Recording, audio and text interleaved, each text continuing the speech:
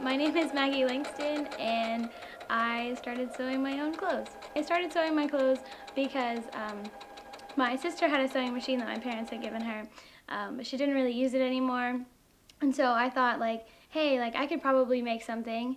And I really liked math and geometry, and both of those things are actually like a lot in sewing, and you don't really think about it, but it is. I was really nervous to like do it on other people. It's like, what if you mess up and it's just like, oh, sorry, you know?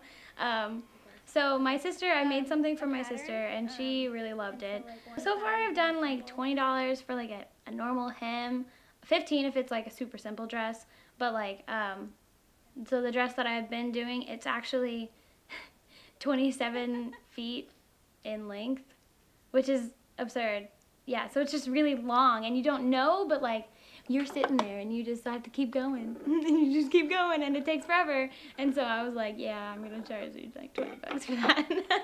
I think it's been a really good stress reliever, just because like when you feel like you're like so overwhelmed with all the stuff you have to do, you can accomplish something like super fast just by like sewing.